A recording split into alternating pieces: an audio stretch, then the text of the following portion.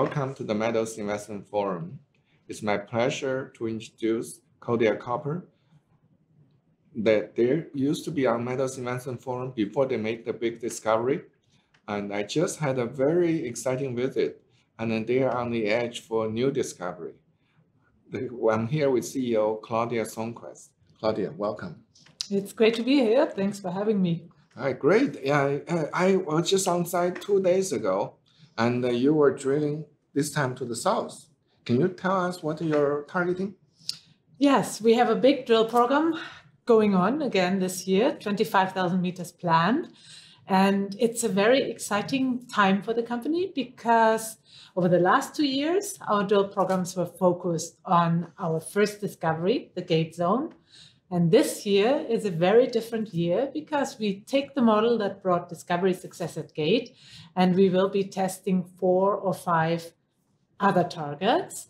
And all of those targets have a lot of discovery potential, just like the Gate Zone had. They are previously drilled. Many of them have shallow copper and gold already near surface drill proven, and we will now test them deeper and with the aim to make the next high-grade discovery.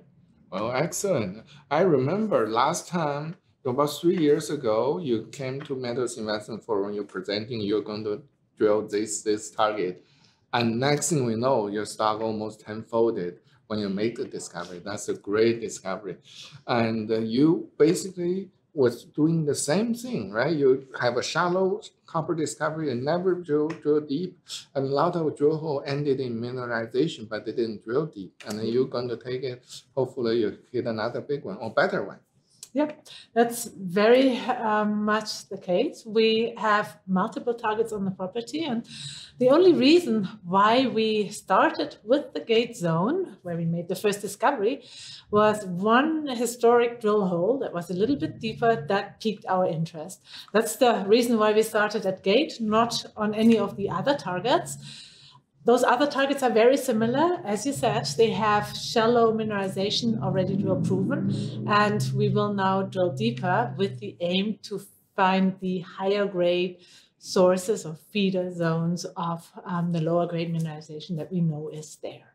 Wow, excellent, excellent. You seem to follow the Great Bear footprint, right? You make one discovery, another discovery, and then you, boom, you have make a major discovery. Well, it's certainly a very similar strategy. The way we add value for our shareholders is through drilling and discovery. We acquired the MPD project in the first place because we believe it has size potential. It is a large porphyry system with multiple centers. And we've successfully now drilled the first one at Gate and discovered high-grade mineralization. And now this year will be very important for the company as we take this model and apply it to other centers. And finding the next high-grade zone will be what really will prove our thesis that we have a very large porphyry system on our hands. Oh, excellent. Can you tell us what's the schedule you're drilling? And so you are drilling right now, right? When the results will come out, investor can take a note and prepare for the drilling results. We started drilling, we started our exploration program and mobilized in March and started drilling in April. And we will soon, in the next couple of weeks, have an update with some more information on where we got to, where we are drilling, etc.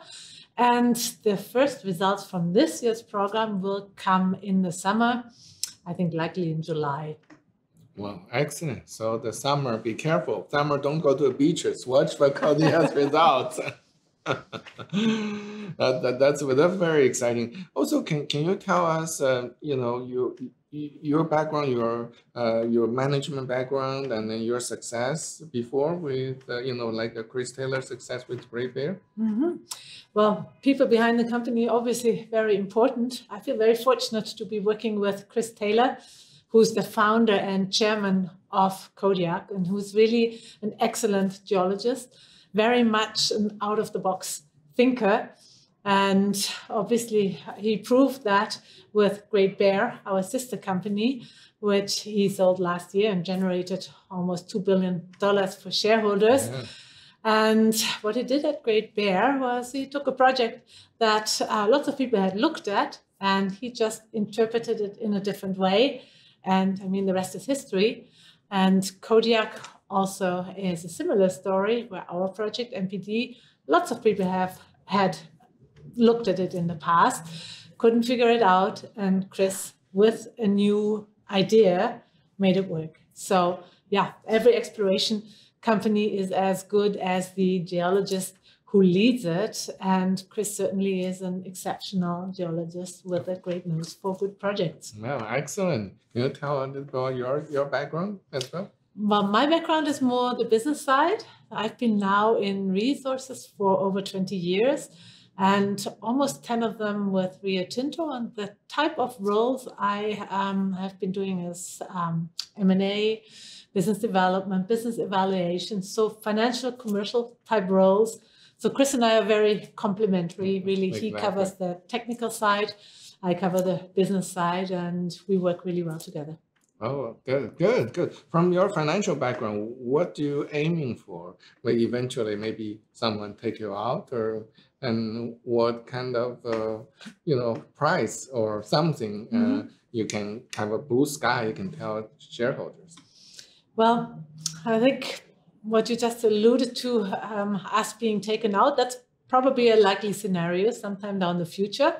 Porphyry projects such as MPD, they're not a juniors game, they are big projects and typically run, developed, built by majors. So at one point, if we keep having success, we will become a takeover target. And I think the best comparable to Kodiak is probably a company called GT Gold. Yeah, they also made a porphyry discovery further north in British Columbia.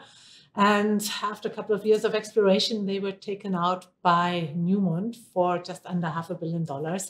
And that was certainly successful, a great success story. And that's the model, and that's what Kodiak's aiming for. Or GT, or maybe Great Bear, even better. Oh, excellent. So tell us, you seem to have already successfully finished financing, and then how much money you have and how much runway you have from here. We have 12 million in the treasury now, so are fully financed for all of this year's work. And that's, of course, a fantastic place to be in because equity markets are weak at the moment.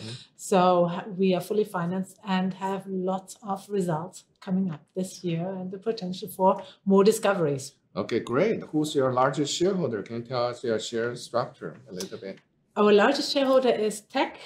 They invested right after our initial discovery, and they own 9.9% of our share capital, a very supportive shareholder. Obviously, the market responded very well to them investing because they are a major company and they invested because they think our project has the potential to be big. And as I said, they've been very supportive and have invested at every financing since the original financing. So very pleased to have them in the board. Excellent. I'm your shareholder too. I'll be rooting for you. Yes, of course. I bought lots of Kodiak shares in the market over the last 2 years because I believe in the potential of our project. Okay, great. So looking forward to hear good news from you in the summer. Thank you.